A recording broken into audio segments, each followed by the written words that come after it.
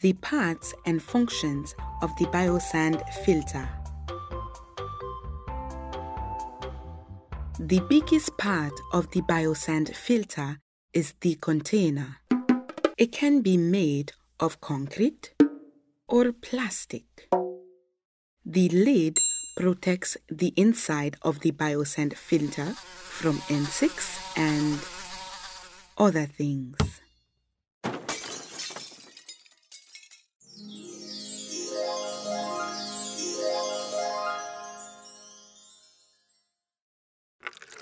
Starting at the top, the water is poured into the reservoir, then flows through the diffuser. It has many tiny holes to slow the flow of water.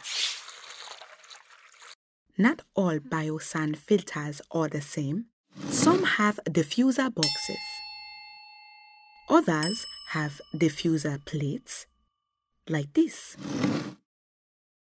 Without the diffuser, fast-flowing water will disturb the sand and the biolayer below. Next is a layer of water called standing water. It should be about 5 centimeters deep, about the height of your knuckle. If the standing water is deeper than this, oxygen can't reach the biolayer. And if it's too shallow, the biolayer will dry out and die.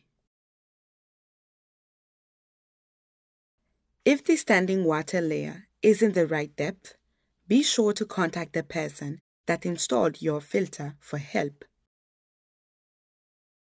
Below the standing water is the biolayer and the sand. The biolayer is at the top of the sand in the Biosand filter where many microorganisms live. You can't see them because they are too small. The next stop under all the sand is the separation gravel. It's a layer of small gravel that is just big enough to stop the sand from settling further down, yet allows water to pass through.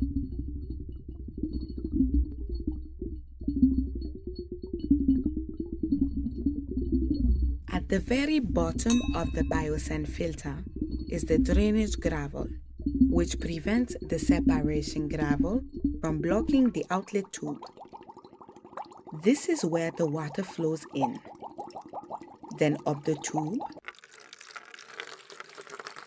and drips down into a clean container. Wait a second. Make sure you never attach anything to the outlet tube.